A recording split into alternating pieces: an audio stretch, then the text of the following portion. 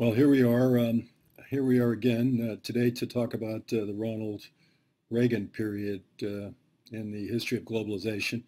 I don't think we can say that Reagan invented globalization, but he has put some of the finishing touches on it in its final form, you might say. That is, say, in its financialized form. That is a contribution that Reagan makes in the 1980s. We'll talk about Reagan today. We'll talk about the changes to the world system. We might start to call it a new world order at this point. And next time we'll talk about the fall of the Soviet Union. And I will be generally arguing that Reagan's foreign policy and much of Reagan's economic policy might not have panned out as well as it did for him had it not been for the fall of the Soviet Union. So I'll try to give an indication of the relation between those two big events and how they kind of, in a certain sense, crucially depend upon each other. I take the view generally that Reagan's reputation in U.S. history generally has to do with the person who was on the watch when the Soviet Union fell and who therefore is in a position to take credit for it.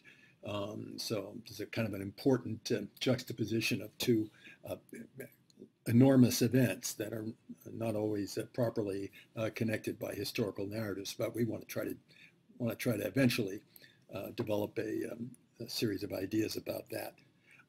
I want to warn you that we're getting ready to do our book reviews. Not warn you, but remind you that we're getting ready to hand in our book reviews. And so be thinking about the topics that you might want to look further into. For example, on this question of Reagan today, and the Reagan reputation, Reagan's contribution to globalism. You could write a paper on that. Find a decent scholarly article on that, or a decent book on that, and do a review and give an indication how it contributes to our discussion of the matter.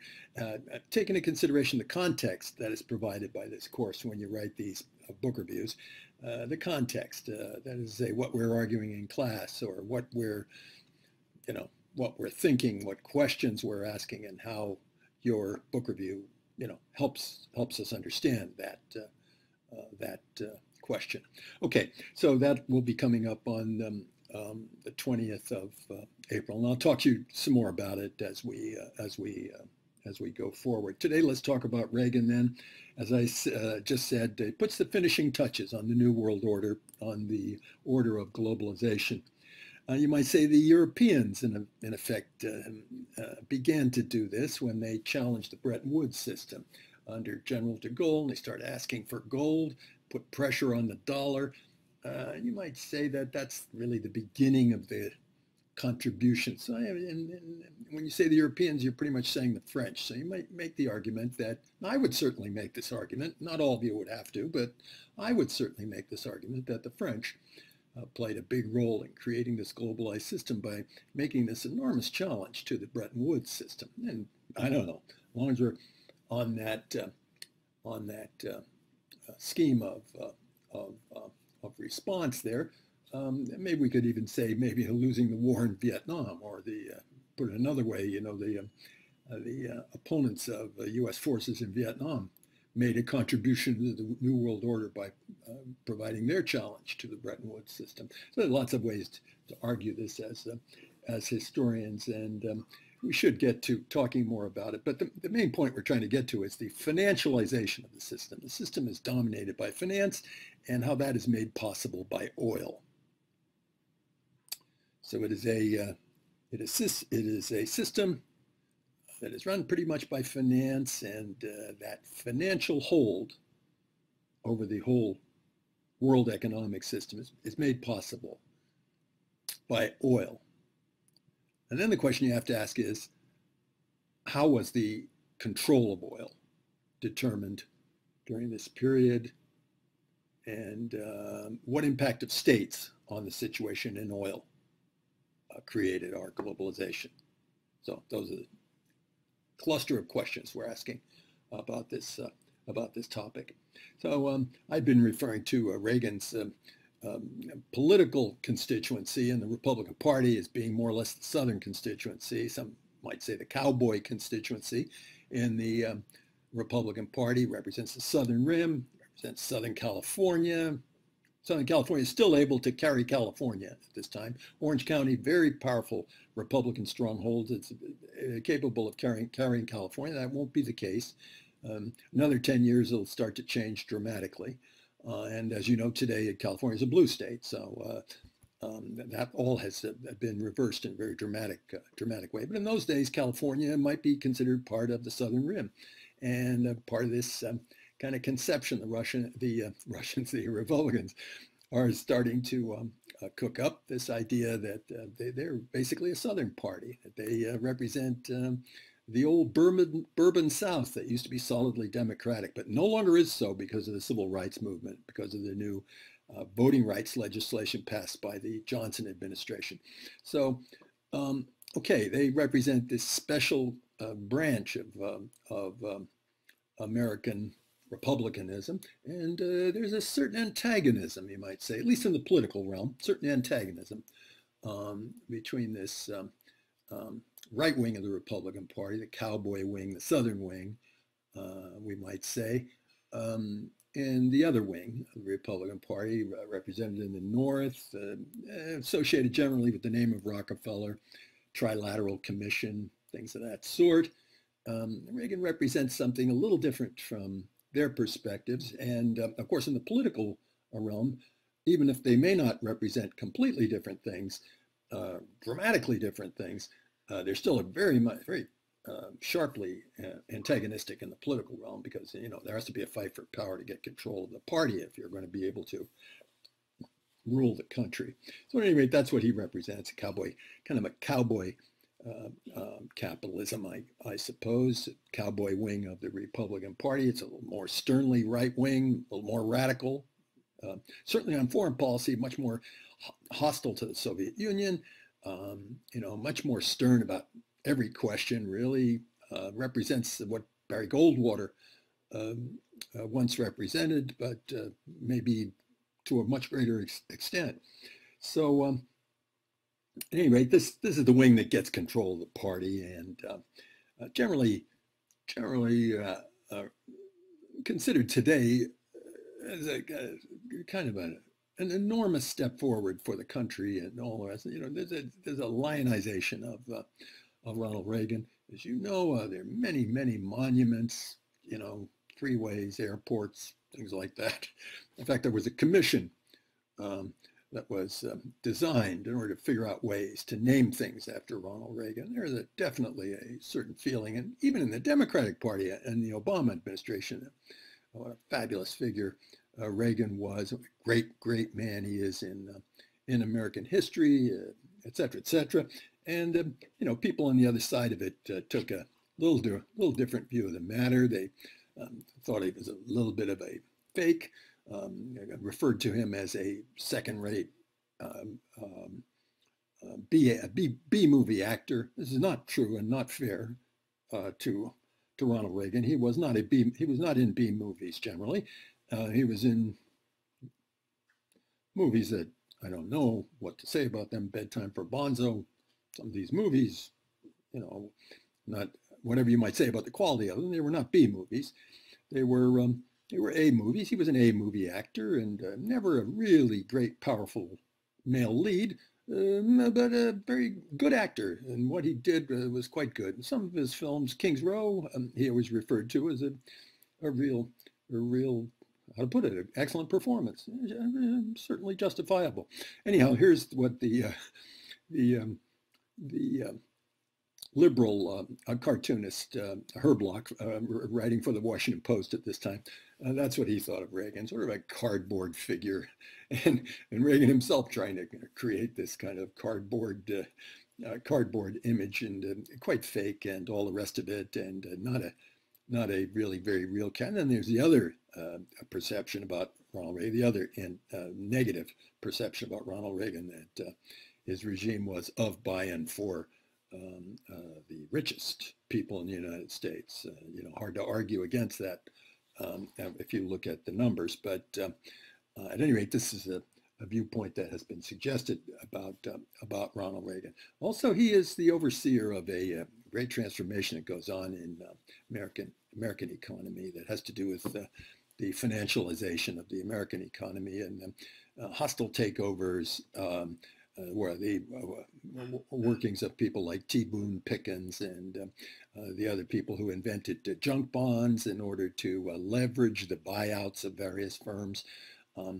So that they all get taken over, and some of these takeovers, are quite piratical, and there's kind of a new thing in American capitalism, for a firm which is making money, doing pretty well, reasonably, to have its stock bought up pretty much against its will, against the existing leadership's will, and suddenly to find out that they've been bought out against their will. And there's entirely new management. New management comes in and carries out tremendous layoffs, maybe sells off a lot of the equipment, leverages it, takes advantage of its ability to acquire debt, and does all kinds of financial and management shenanigans, and sometimes even completely ruins a firm. And walks away with a tremendous profit from the exercise. So the leveraged buyout, the pillage, in effect, of a lot of big, sturdy old family industrial businesses is a notion that is associated very much with this period. Comes forward in the 80s with Reagan, and made possible by a rather considerable wave of deregulation. It isn't always recognized that all these hostile takeovers, mergers, leveraged buyouts, stock buyouts, and all the rest of that stuff, that all this was underpinned by the deregulation of oil. So that oil plays a big role in this. Now, let me talk more about that in just a second. But before I do, let me also talk about the development of the executive compensation explosion during this period.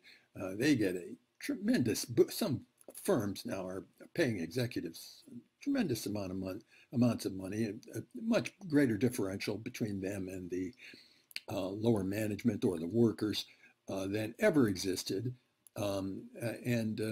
They are really doing splendid. And this also connects to the idea of the financial takeover of the economy.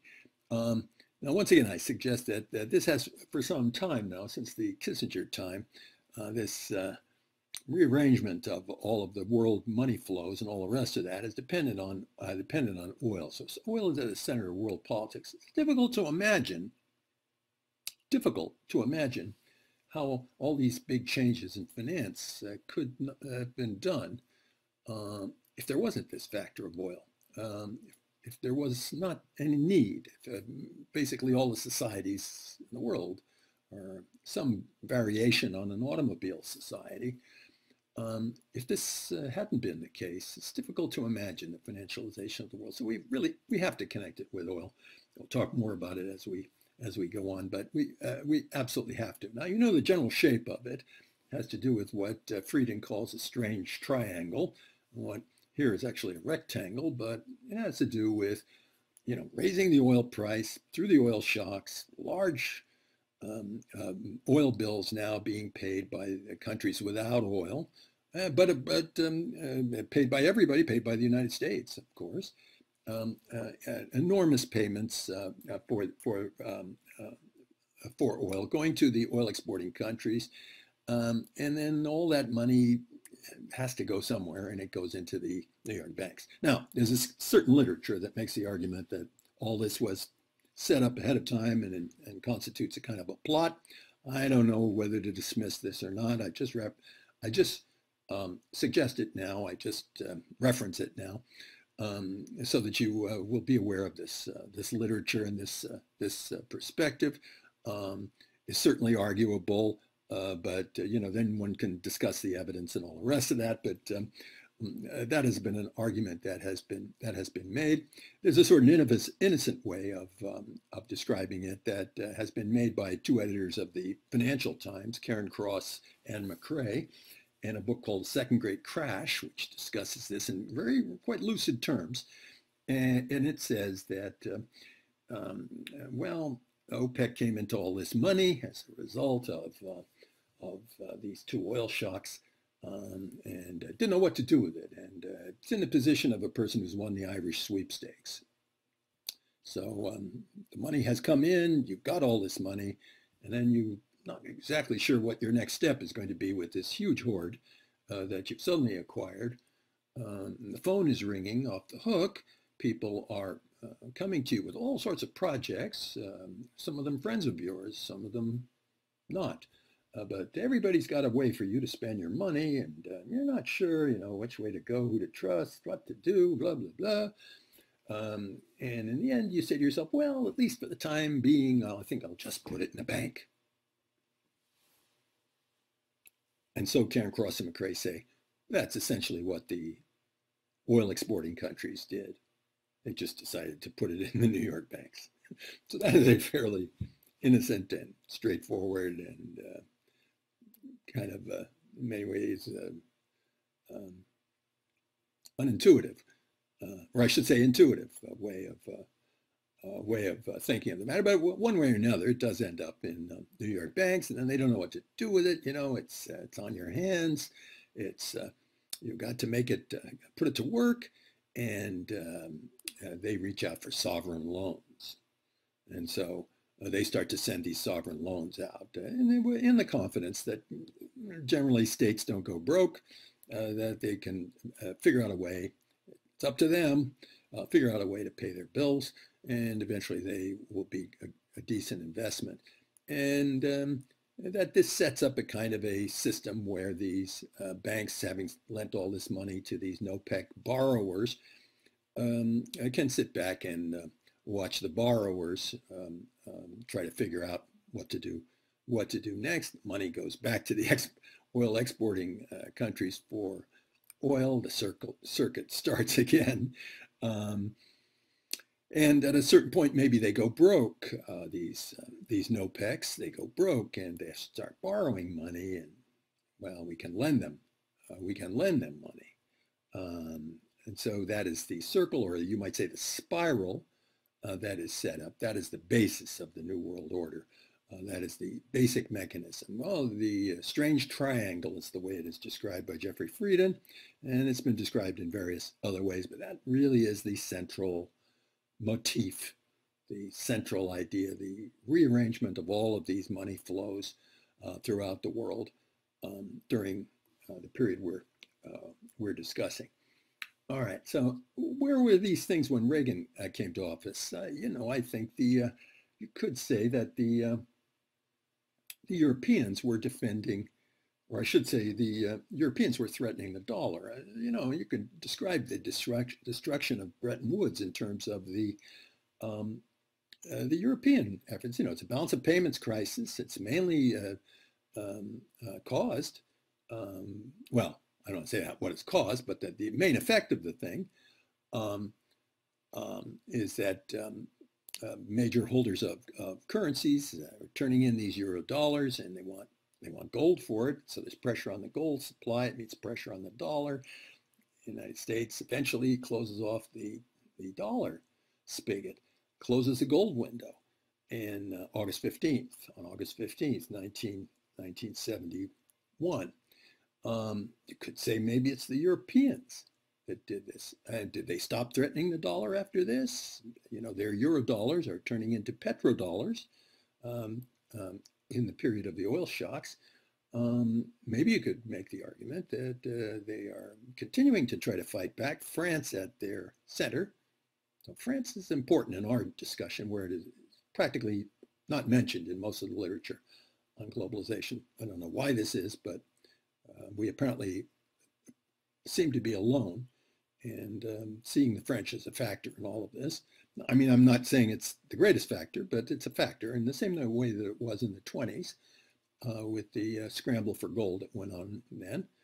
It's similar now, and even though everybody is now off the gold standard, the Bretton Woods gold exchange standard, that is, gold still sells on the open market. We don't know why. No one knows why. But there is one suggestion that is always lurking in the background when you consider the rise of the price of gold. That is to say, the decline of the dollar in gold. And that is the idea that there might someday be a new currency. And this idea is with us today and very, very much thought about by everyone who's serious about these things. That some new currency might come forward, and maybe it might be based on gold. So that is an idea for the proponents of the dollar, those who favor the dollar, those who consider their interests tied to the dollar, as something for them to worry about. Europe continues to threaten the dollar. The French, you could say, continue to threaten the dollar throughout the period Reagan is in power, and they will be doing so for quite a while. And you might even say that the French are still restive in the world economic and political order and military order as well. I mean, the greatest critic of NATO nowadays is the French president, Macron, who says that NATO is brain dead. Wow, that's strongly put. General de Gaulle couldn't have put that more sharply. NATO is brain dead. What's the point? NATO only made sense as long as the Soviet Union was threatening or perceived to be threatening Europe. There's no Soviet Union anymore, and the Russians don't threaten anybody. And what's the point of NATO, Macron asks. Very sharp question for which there is not an easy answer, or at any rate, not as easy an answer as some seem to think. All right, so the Europeans then threatening the dollar. And how can you say this? Well, all you have to do is look at the gold price, and there you can see it. But all of that is hinging on oil. I mean, the gold price is going up, and the gold price is tracking the oil graph. So here's an oil graph. It's not a gold graph. I could have done that, but we happen not to have it here. So here it is. And you should become very familiar with it. I have shown you this basic graph a number of times now, and you should become very familiar with this. This is essentially the terrain over which the globalization around oil travels.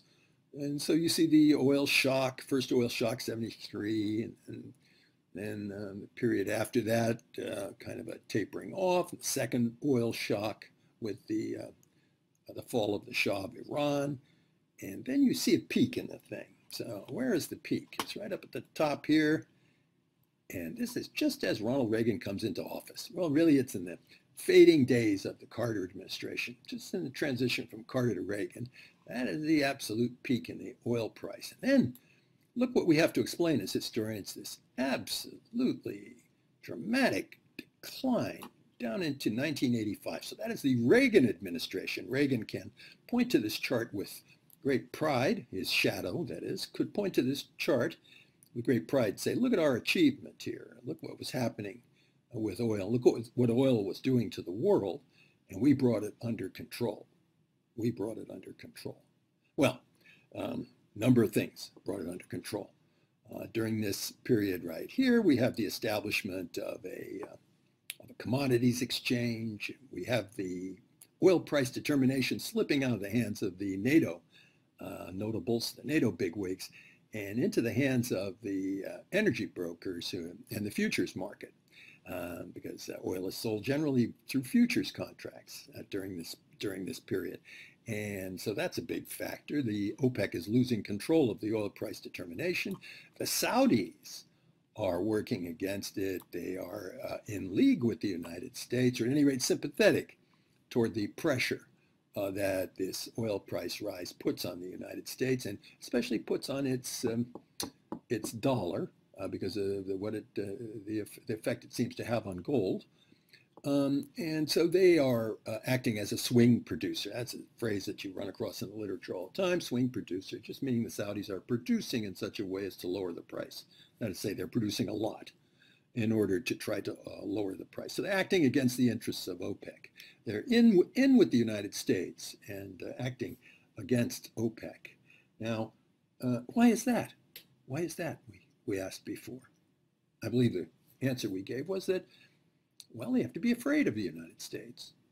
They're in league with the United States, can't live without the United States, strictly speaking, but at the same time, they also have to be afraid because on a number of occasions, the American administration discussed invading Saudi Arabia, and it could easily do that. At least if it were only a military question, it could carry that off.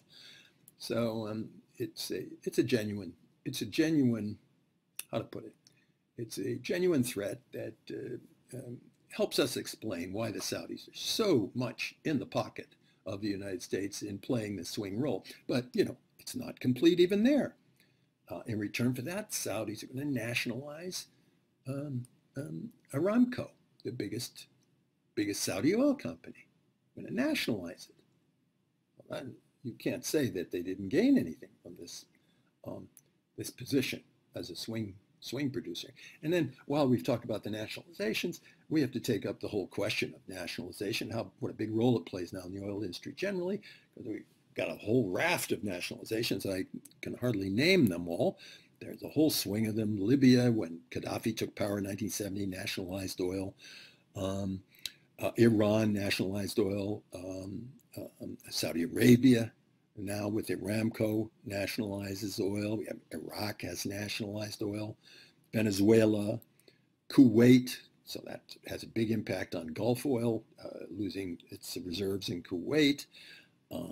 Algeria, Qatar, the Emirates. So this is a raft. I haven't really even touched on all of it, and Frieden gives us a little better description of it, although it's pretty vast. The number of nationalizations, generalizing, you could probably say 2/3 to 3/4 of the oil reserves of the United States, or excuse me, the oil reserves of the big oil companies, big oil, the seven sisters there, usually called, pass out of their hands and into the hands of national oil companies. So the Seven Sisters phrase comes from a book by Anthony Sampson, and it's a very good book, but quite out of date now, but very good description of the history of the major oil companies. And these are mainly British and American oil. They're Western oil companies, British and American oil companies for the most part. So these are the sisters themselves. You have the descendants of Standard Oil, broken up in the beginning of at the end of the 19th century through the antitrust legislation. So Esso, former Standard Oil of New Jersey, Mobil, former Standard Oil of New York, Soconi used to be called Standard Oil of New York, Chevron, SoCal, Standard Oil of California. So British Petroleum in here, formerly the Anglo-Iranian oil company, transformed into British Petroleum, and you see BP gas stations all over the place nowadays. Royal Dutch Shell has a kind of a Dutch but also partially British ownership. It's a little murky, but a very old oil company. Gulf in the United States, property of the Mellon family in Pittsburgh, and that will be transferred during this period. And then Texas company, Texaco. So these are the seven sisters as they were known up to this period, and they lose pretty much all their reserves. Well, the lion's share of their reserves in these nationalizations. It's a blow against big oil. Now, those of us who think in terms of big powers hanging on to their resources and their states generally, trying to act in a way that's defensive of the interests of their biggest economic forces, might wonder if the United States is the most powerful country in the world.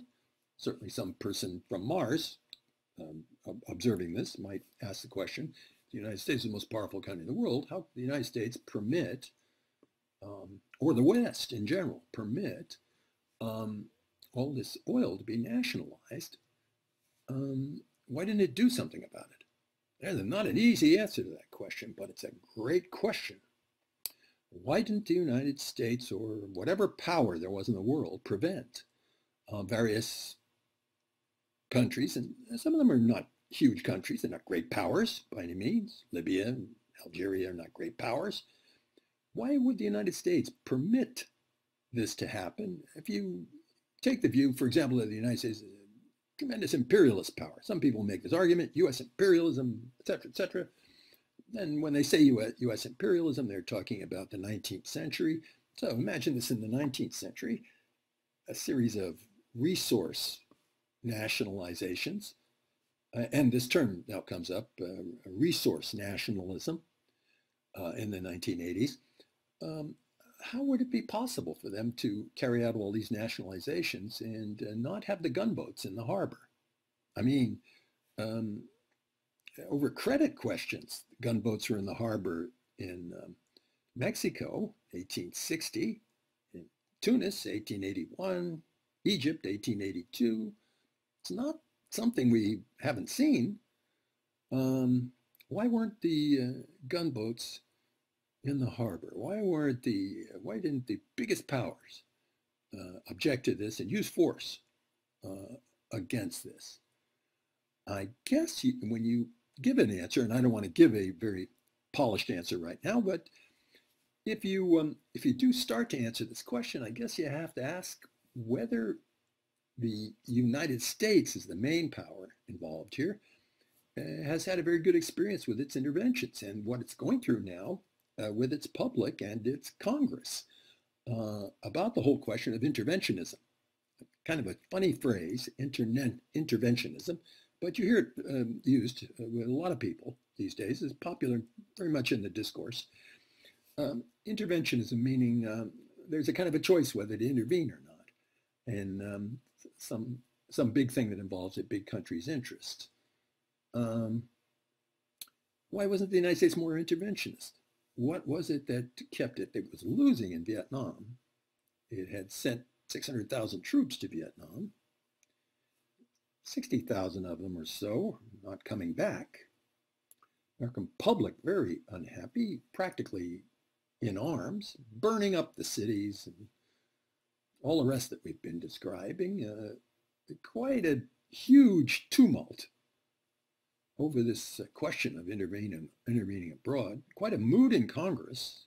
The Tunney Amendment over Angola, the Boland Amendment over Central America. Quite a mood in Congress that we don't want any more interventions, at least for the moment, or let's slow it down. This attitude of solvency we're talking about, and many of the perspectives that go into the ideas of détente, not necessarily Henry Kissinger's ideas, but a lot of ideas of supporters of Henry Kissinger's détente, certainly the solvency school. It's against this. So it isn't quite right. Well, we've had other periods when we see that the third world gets highly restive when the weakness of the European powers is evident. I mean, we said that about Suez in 1956, that immediately after the British and French defeat in Suez and the emergence of Nasser as the more or less victim or victor, or perhaps just survivor of the Suez affair, that there's a virtual jailbreak of all of the British and French colonies. That's the moment when their colonialism goes into a much different phase, to put it mildly. And I'd say that it has to deal with national independence, has to figure out a new way to satisfy itself vis-a-vis its former colonies. Okay, so there's a general weakness or some kind of other kind of description has to help us to understand why the nationalizations were permitted. And we're in the wake of the Vietnam experience. And so maybe our explanation would have to start by citing some of these factors. At any rate, the Seven Sisters turn into a new grouping. And if we were to talk about the Seven Sisters today, we'd have an entirely different party. I mean, we'd have Saudi Arabia, Iran, Venezuela,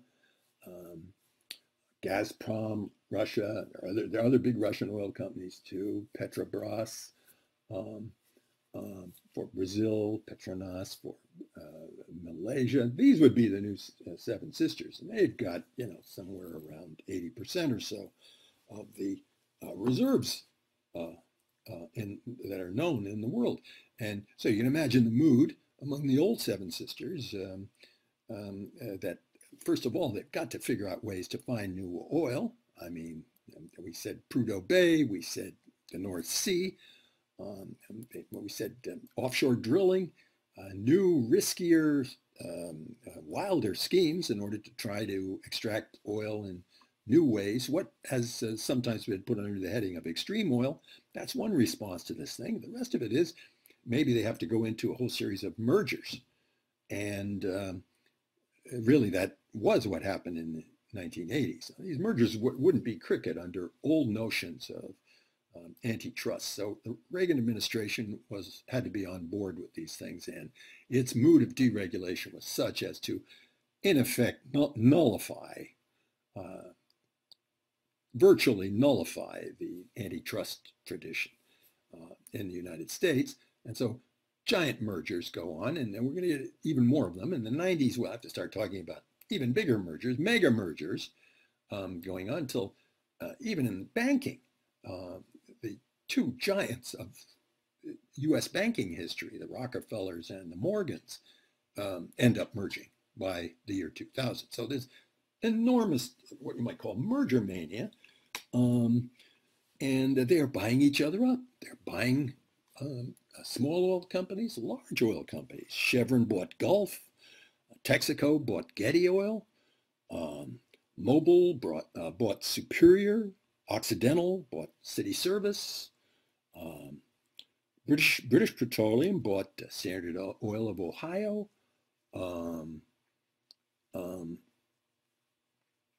Amoco bought Dome Oil of Canada, and we could go on. And there's a great deal of this information in Frieden. And it more or less gives the picture of a huge reconsolidation. A lot of this has to be done with the help of finance. And so this is part of the process, I think, of financializing. And let's step back as historians, though, and make some observations about it. The merger mania, it has to be regarded as a kind of a process of defeat and transition that's going on in the oil industry among the leaders of big oil. So in a way, oil does not call its shots independent of finance, if it ever did. At any rate, to as great a degree as it did before.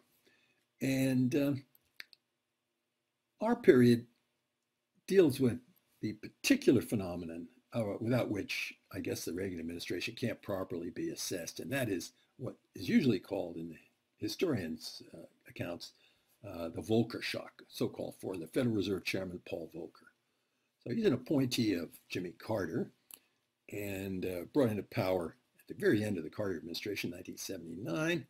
Carter administration's suffering a terrible inflation. There's a pretty big rise in interest rates, big rise in interest rates in England as well. And Margaret Thatcher came into power in 1979 and started to act against it. And in fact, they had a kind of a doctrine. Her favorite economist, Keith Joseph, made this argument that there had to be a big deflation, that's a big increases in interest rates.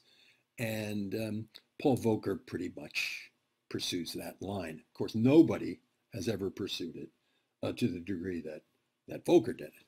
Once he came into power, he started raising interest rates, and together with Reagan, of course, giving his blessing. Remember, he's a Carter appointee, is Volcker, worked for the Rockefellers, and you could say that Reagan has been a critic of the Rockefellers up to the time, but he's not so critical as to criticize Volcker on this stuff. So Volcker then starts to raise the interest rates, and there we are. Look at the peak. That's 1981 or so, and there is the history of interest rates from 1930.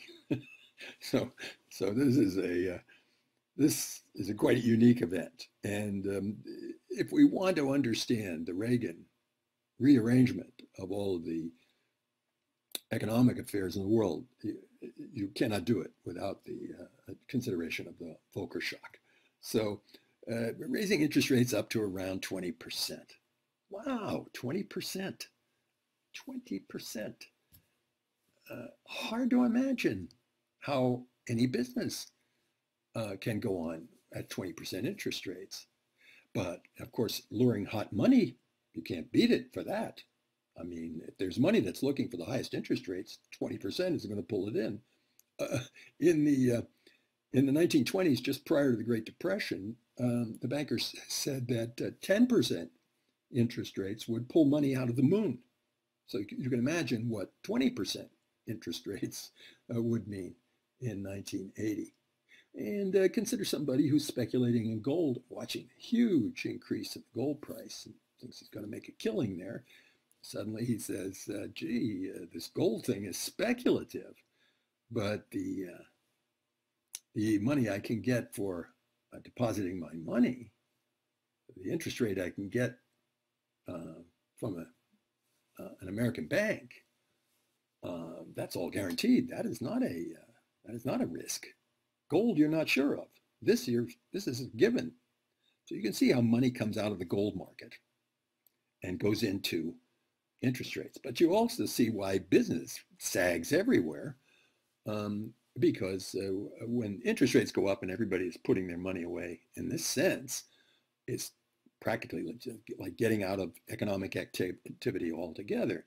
So an enormous depression would have to be assumed to result. Now, Frieden explains to us the basic banking theory in the 19th century that is associated with the English gold standard and the pound and all that. And he lays it down that this raise in interest rates is a standard reflex, a standard tool of the big banks. And when they face a deficit in the balance of payments and a gold outflow, and they want to protect this gold and get gold back, they raise the interest rates. But one of the concomitants of that is that it's bad for business and introduces depression at home. And what's the expected mechanism of the thing? And business is bad. There are bankruptcies. Firms go out of business. Workers start to get very, very fearful, and they're not so bold about wage increases. As a matter of fact, they're willing to take wage cuts. Yeah, wages are driven down in the course of this thing, and really, Frieden stresses that this is the idea of it. Wages are driven down and in the process, as wages come down, confidence starts to return. It looks as if there's going to be more business opportunity because the costs are less, and it's easier to guarantee a profit, and confidence gradually returns and we get a recovery. And that's the cycle as is described by Frieden for the 19th century, and that still more or less obtains. I think that model, that idea more or less obtains throughout this period, and you can even say is not dead today. That sort of a model. I mean, I'm not saying the banks always behave in a deflationary way, but when they're thinking in terms of deflation, this is what they're thinking about. And this big deflation that Volcker is introducing with these 20% interest rates, that affects the people who have to borrow money to buy oil. So they are definitely under the gun.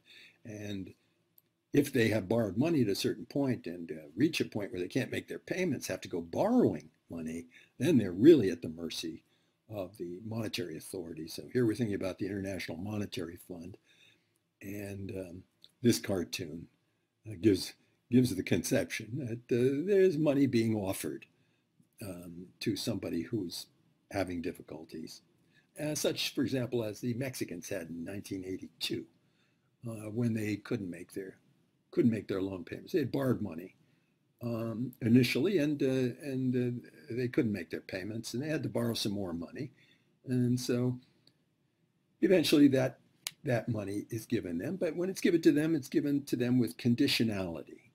There are conditions associated with it. And the conditions, in effect, make them rearrange their economic policy at home. They got to have a balanced budget, got to lay off public employees, um, got to open things up for foreign investment, got to privatize if possible, deregulate, and all the rest of that. So this cartoon shows us how a Mexican journalist might look at the handouts that came from the International Monetary Fund as a result of the crisis of 1982. So it starts in Mexico. They usually call it the Mexican debt crisis of 1982, but sometimes it's called the world debt crisis because Mexico is not the only one in this condition and generally going through this same series of responses. So that is the model, more or less. That is the idea that we can see. There's a certain conditionality. Now, what happens in the third world countries who we were talking about maybe a few weeks ago as nationalists and as opponents of European imperialism and desirous of their own newly independent countries, perhaps, and that sort of thing, who might be thought of as kind of revolutionary nationalists. What happens to them? That perspective really falls by the wayside in the course of this series of events, and what we get is a different kind of perspective among the elites. Now, it always existed, but this perspective comes to the fore rather more stridently, and really it's the survivor perspective, which is playing ball with the International Monetary Fund, playing ball with the New World Order, playing ball with the financial authorities, who pretty much have all the cards to play in, and you can still play in the game, but you've got to play their game.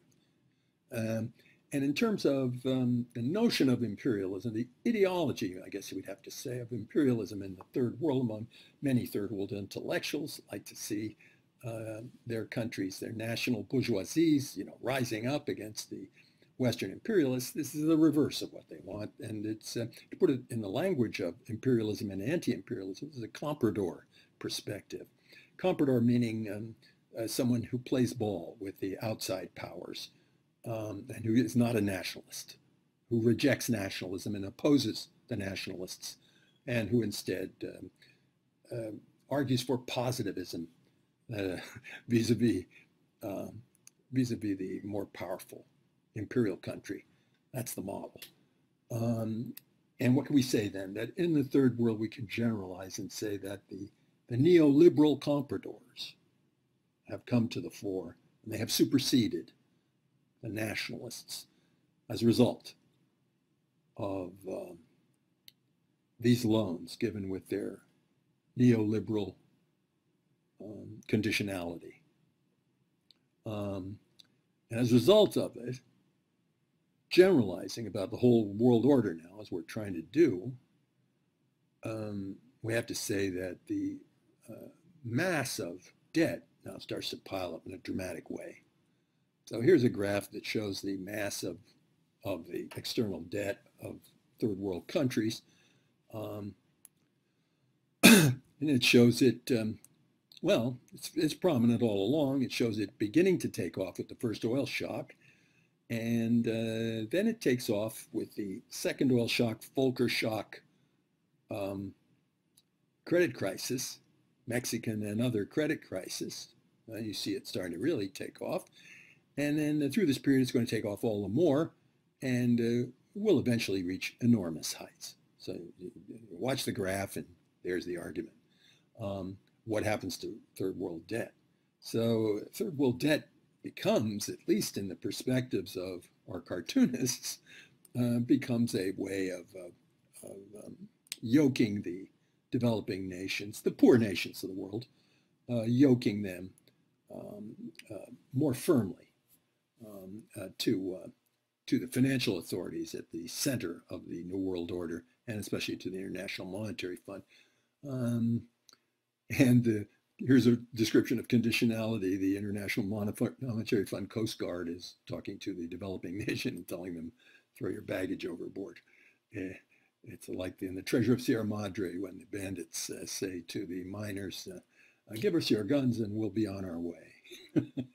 So that is the point. And there's another way of describing it, another cartoon on it, that it's a fire and what's needed is to put the fire out, and the people are using gasoline in order to.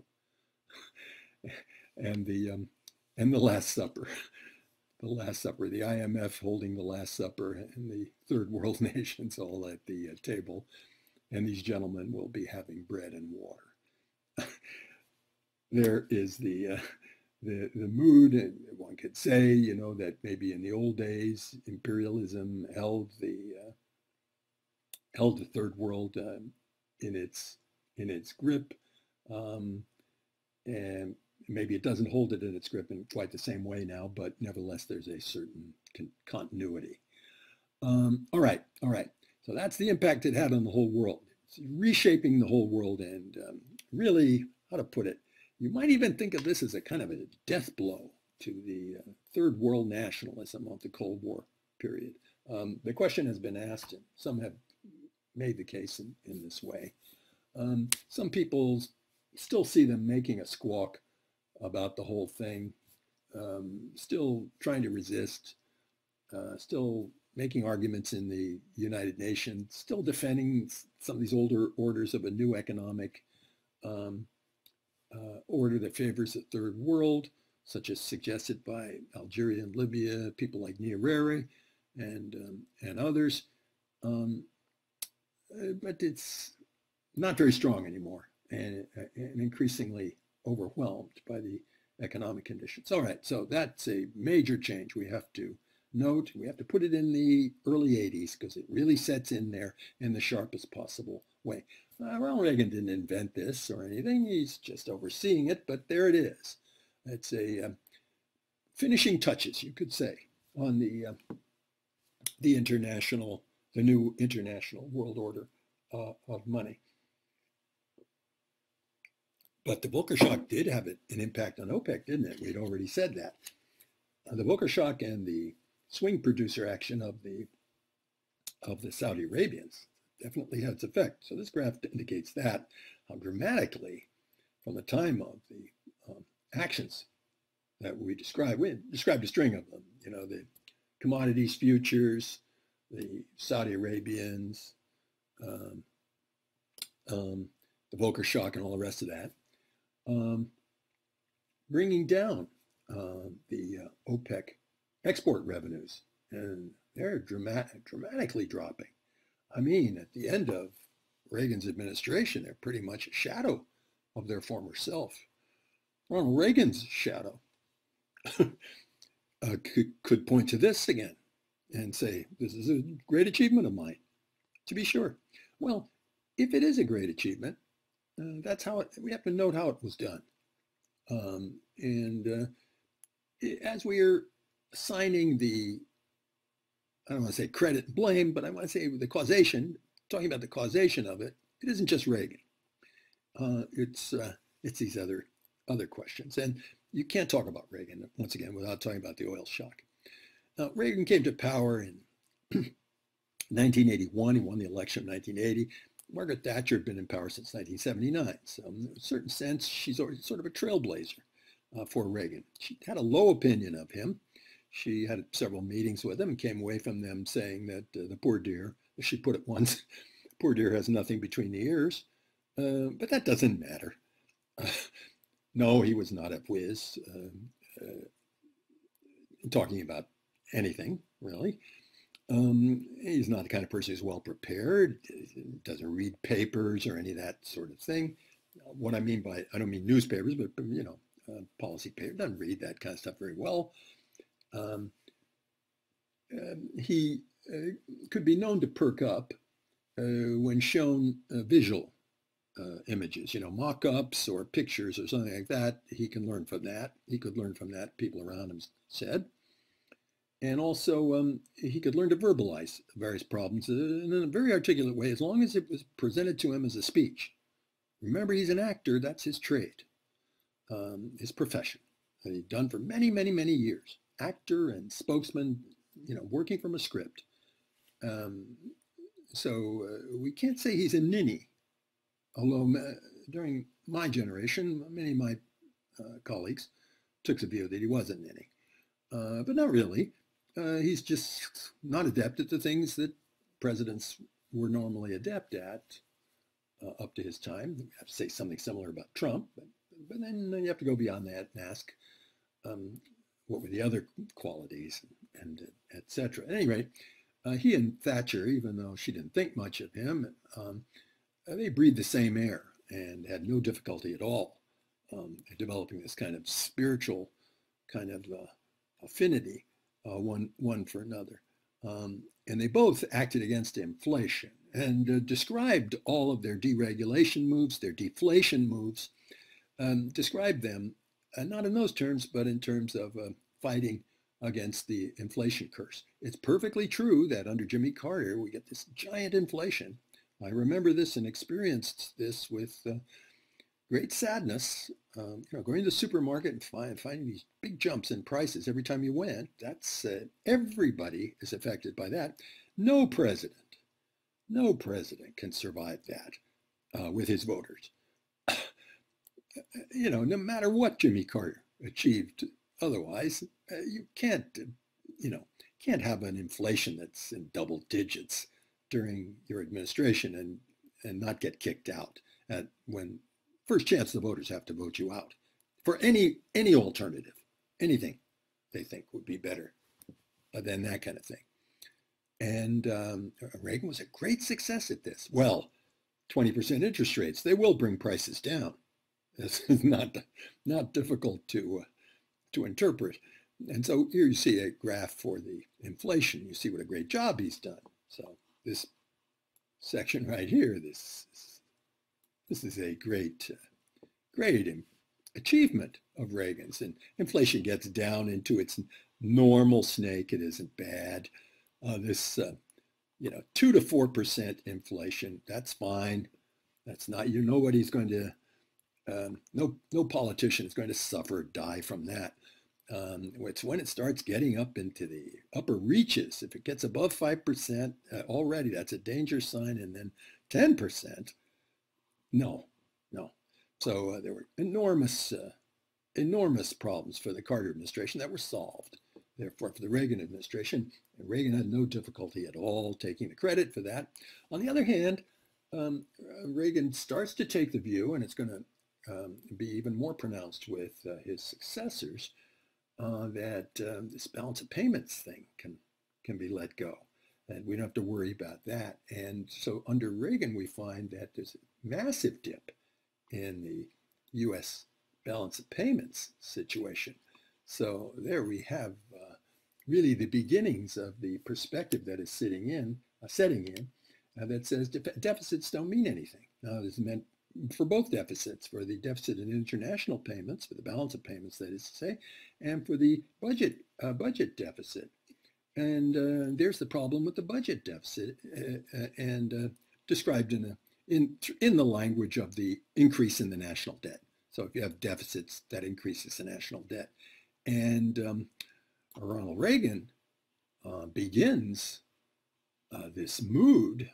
He's revolutionary in this way, in that he doesn't seem to care in the slightest how big the national debt gets. Now, the Republicans, since the Roosevelt administration, have been calling for balanced budgets, have denounced the profligacy of the Roosevelt administration. Most of the arguments you hear against Keynesianism, they argue against its presumed predilection for budget deficits, and there's all this kind of verbiage and, essentially propaganda language that has been tossed at the Democrats by the Republicans for many, many years. It's quite traditional. Reagan breaks with all that and says it doesn't make a bit of difference. As you see nowadays, of course, it really doesn't make a bit of difference. Everybody is more or less attuned to the idea that we don't care how big the deficit gets. We can print the money. We just don't care. There's no consequence. There's no tomorrow. That has not been disproved to this day. And you can't say that it's just Republicans who think that way. Democrats do too, but we do have an exception. Just we'll talk more about this when we get there. But look at this for the Democrats in the 1990s under Bill Clinton. They're the only people who paid off the national debt. Imagine that. They raised taxes to pay off the national debt during the 1990s. As Democrats, they're faithful to the old-time conservative religion, where the Republicans have long since become strident atheists. But as soon as they're out of office, George W. Bush comes in and takes up where Reagan left off. Who cares how big the national debt gets to be? Nowadays, here we're talking about days when it was only in a few trillions, and now it's up to 30 trillions. But finally, the Democrats have caught on too and said, yes, we too don't care. The Biden administration is now providing for infrastructure legislation that really would increase the national debt considerably, but we don't care either. And they keep raising the debt limit. There's a limit, on the amount of the debt, but look how it's changed over the course of the Cold War, over the course of the last part of the 20th century. And look at how sensible it all seems. This national debt and the limit till about this point. It's about when we yield to Ronald Reagan.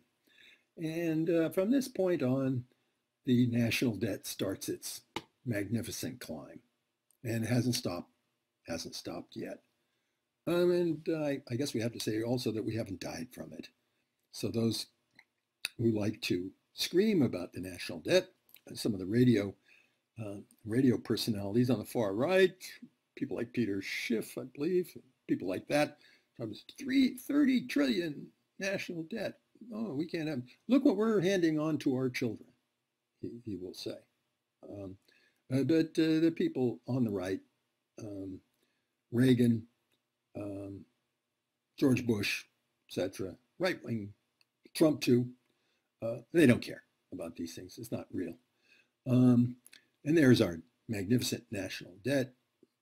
You see very clearly that it doesn't exactly take off during the Reagan period, but it pretty much does. So the dramatic acceleration right after the Reagan years. And nowadays, of course, we take the view that Dick Cheney espouses that Reagan demonstrated that deficits don't matter. There we are.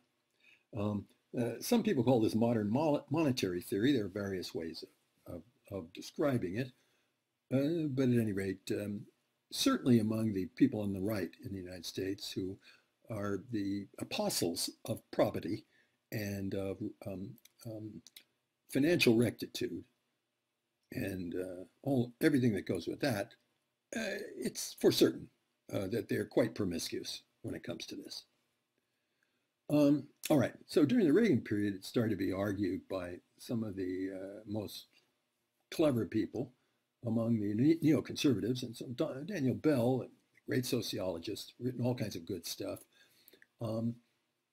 and stuff that has educated me, to which I owe a debt. He's a terrific writer and has a beautiful way of making everything lucid and clear. He wrote a book during this period summing all of this stuff up, saying that we'd reached the point of a post-industrial society. So really all he's arguing in here is something we've been arguing all along, that there's such thing as a rentier society that starts to live by coupon clipping rather than actual manufacturing of a product and payment of wages, all the rest of that. It starts to act like a banker rather than like an industrialist.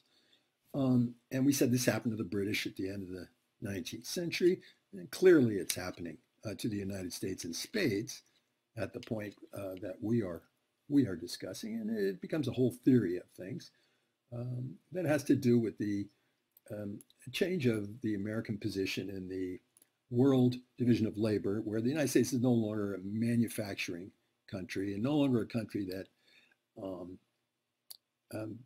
fills a role of a workshop one of the workshops of the world, but now is a country that provides mainly services and mainly financial services, and makes its money mainly by financial services. A picture of Dan Bell himself. And what this implies for the workers is in a decreasing share of their national income of their countries. Though there is the graph that demonstrates the ratio of wages and salaries to national income, and you can see it's decreasing through this whole period. Not dramatic decrease, pretty dramatic, but not wildly dramatic, not falling off a cliff, but falling through this whole period. It continues to our day. So what does that mean exactly? I guess we have to say, frankly, it means the poor get less, that there's a conscious effort to destroy trade unions and their share of the workforce that they have organized, say the private workforce, goes from around a third down to 10% or so. And that descent starts very dramatically with Reagan's actions against the air controllers. That attitude will create greater, weaker unions, workers up against it, and in combination with various other factors, lowering of wages and lowering of the standard of living. All frankly described by Paul Volcker when he initiated his interest rate rises on coming to power, frankly described as a lowering of the standard of living. That's going to happen. How are they getting away with this politically? Why does the population put up with this? Lowering of the standard of living. I think it's because at the same time prices are being lowered. When there's a hyperinflation, you're hysterical. This wasn't hyperinflation, it was just inflation. Bad, but tremendous inflation. When you get up to double digits, that's tremendous. That they will put up with that. And they put up with, a lot. And then they get used to this sort of thing. And then we have writers, academics, ideologists who say it's the most natural thing in the world. But the process we're describing is the process of a country becoming a rentier power. Well, where is this point when the United States now can be said to be a rentier power, when the making of money in manufacturing starts to be eclipsed by the making of money in finance, insurance, real estate, and related lines? That's during the Reagan administration. So, but you could see, though, that it isn't just a Reagan administration; it's a long-run trend.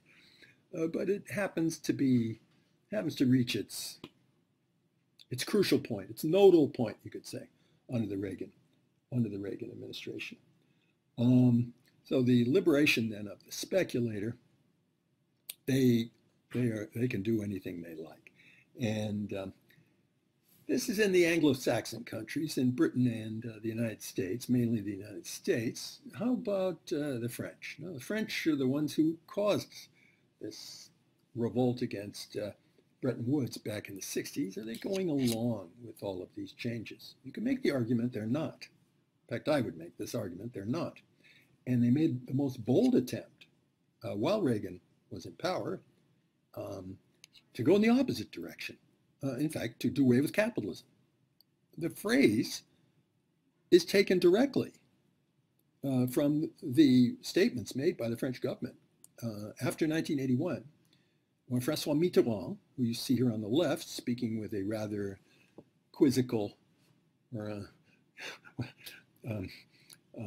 Margaret Thatcher, who doesn't take him all that seriously, Mitterrand said he was abandoning capitalism, taking another course in capitalism. They nationalized a lot of big industrial groups, nationalized a lot of credit, a lot of the banks, brought in all sorts of new provisions for extending vacations, increasing wages, pensions, all the rest of that. It was a very dramatic turn to the left turned toward socialism, basically, by the socialist government. It might have done this 10 years prior.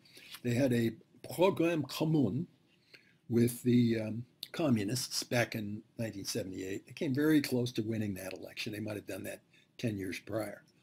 But this is when they did do it, in 1981. And what did it produce? Something similar, I would suggest, to the big turn to the left that the French took when they were ahead of the gold bloc in 1936 under the Popular Front of Léon Blum, when they signed the Matignon agreements, and for big wage increases and all the rest of that, a big victory by the left. String of nationalizations, and what happened was a huge capital flight. So bourgeoisie, the money, people with money, big manufacturers, fled in panic in 1936, and the French went off gold. The gold bloc collapsed.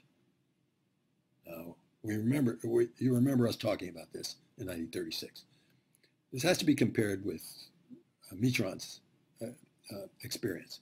There's a huge capital flight that responds to his measures, and the French are now starting to worry about making devaluations to their currencies. I have to do this with capital flight.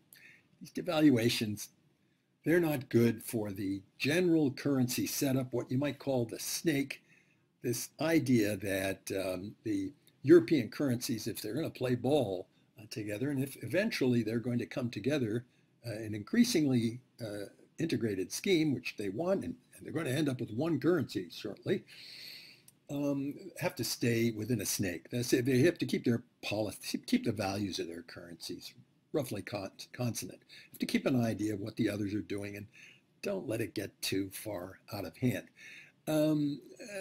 Devaluation is incompatible with the snake. The snake is necessary in order to keep faith with the other European powers to maybe one day create a European monetary system, and that's what they have been prognosticating about for some time now, the idea of something to actually compete with the dollar. It's eventually going to be the euro by the 1990s, but not quite yet. Now it's only a European monetary system. They speculated that maybe the French would like to have it based on gold, and others in Europe would like to have it based on gold. The schemes then of Mitterrand, they started to undergo a certain criticism. And so somebody else in his government, Jacques Delors, he made the argument that we can't do this. Our European commitments are such that we can't have such a left-wing policy that creates such capital flight and devaluation and all the rest of that. Cannot make these departures towards socialism. Although he himself was a socialist and very sincere, made lots of arguments to that effect, the policy can't be done right now, he said to Mitterrand. We have to turn back. For one thing, we do not have the approval of the Germans. So all of French independence depends on this idea that the Germans do not want to have their own independent foreign policy and value Franco-German amity, friendship, value that.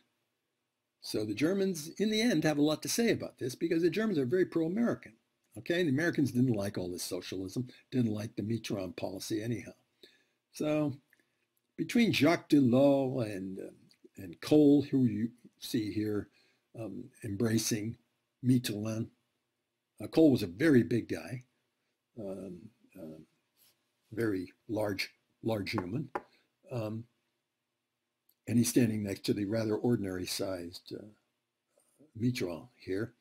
De Gaulle wouldn't put up with it. And in the end, the French could not lead the Germans to this extent. They could lead them in some ways.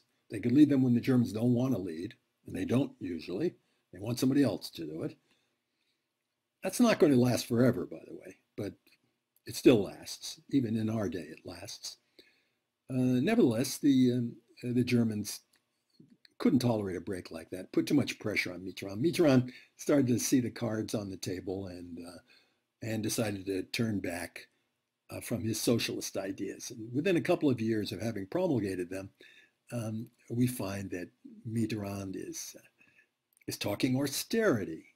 So he's not going to revolt at all. And it has to do with this solidarity. We have to interpret the thing as historians. We have to interpret the thing in terms of the French desire, need to stay on good terms with the other Europeans, especially with the Germans. Okay. At the same time that all these things are going on, and Jacques Delors is emerging as the hero of the single European market, and eventually this is going to bear fruit when the Soviet Union collapses. Not sure what would happen if that didn't happen, but it did. And we'll have to note that eventually they'll get the euro as a result of this. They'll have a completely independent currency for all of the EC countries, and it will be a competitor with the dollar. It's quite a thing.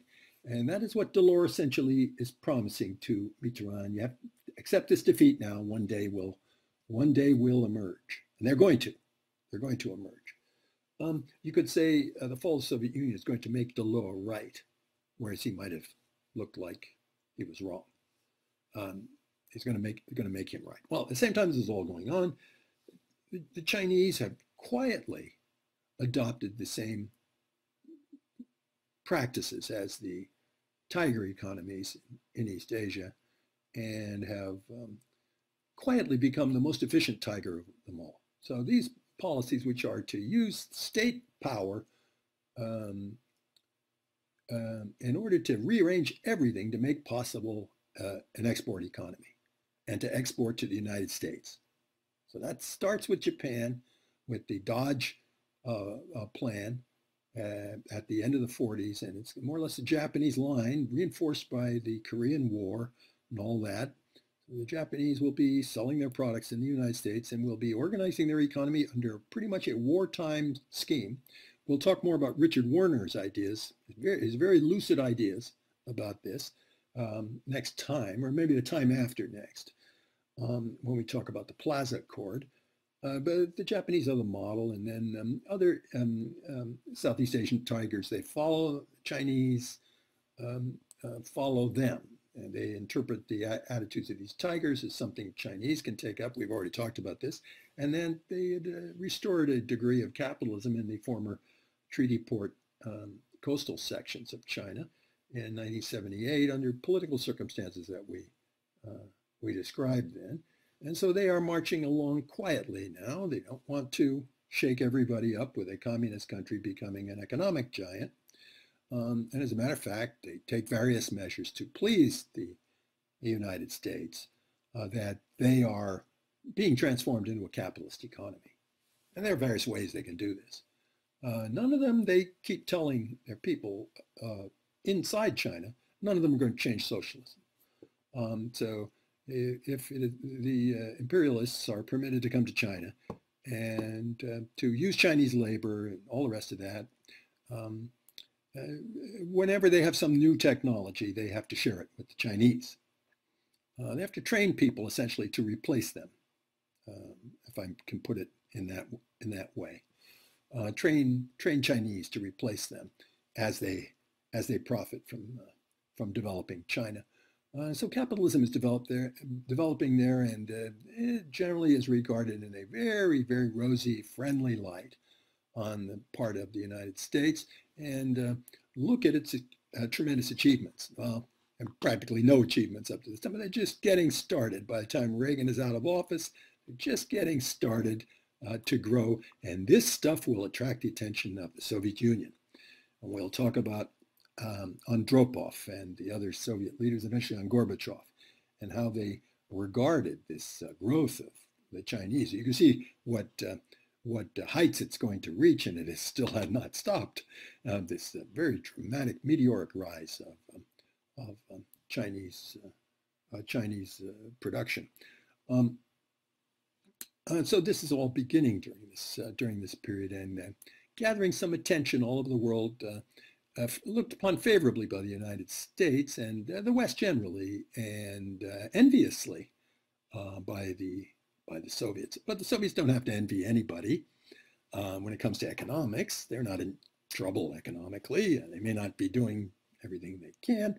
Oh, and these dips in the oil price that I've been describing, they're hurting them. They're making less money. But as we see today, you can put sanctions on them. You can do what you think is practically a straitjacket, and all they do is adjust to it, take autarkic measures for self-sufficiency, national self-sufficiency, and they survive it beautifully. So they have the big reserves now and don't have much debt. They're in way better position economically, financially than almost anybody else. These sanctions have not crippled them nowadays. The Russians I'm talking about, and during the period we're talking about, in the beginning of the 80s, yes, there was a dip in the oil price, but I mean, it's not the kind of thing that was going to destroy the Soviet Union. And moreover, politically, the Soviet Union is marching from one great victory to another. But you can say that in Africa and in Asia, the Soviet Union has emerged an enormously powerful force, revolutionary force, together with Fidel Castro. Not always approving of everything Fidel Castro does, but profiting from it as much as they can politically. When I say profit, I mean generally politically. So this is this odd kind of anomaly that we're contending with at the end of our discussion of the Reagan years, that the Soviets, even if they do have this or that economic question that they would like to tweak, fine-tune, etc., I don't think you could say anything was causing them an economic crisis of any sort. You don't see them talking about crisis during this period. Even if there are a few economic questions to be asked and maybe some policy changes in order to tweak the answers to those, politically they're running roughshod all over the globe. I mean, a colleague of mine at the time said, they're running the table in Africa. And they were doing brilliantly in Asia too, and against the Chinese. Remember, they overthrew the Pol Pot regime in Cambodia with the South Vietnamese. And so everything looks very good for the Soviet Union. You might even start to say that the Soviet Union seems to have won the Cold War somehow. All the measures that the United States are taking are responses to defeat in the Cold War. A whole string of these political defeats, and then of course they got economic defeats. The French are against them, etc. The Soviets have the idea that maybe the United States is going out of business, and maybe as capitalists they're trying to get rich going out of business. Maybe we can somehow figure out a way to take advantage of that. That is not a response out of fear. That is a response out of maybe avarice, maybe arrogance. I want to start on that note next time in talking about the rise of Mikhail Gorbachev and the plans he had for reshaping everything. And I will be stressing that they do not come out of fear or out of crisis. They come out of success and confidence, not to say arrogance. So that's something we can talk about next time.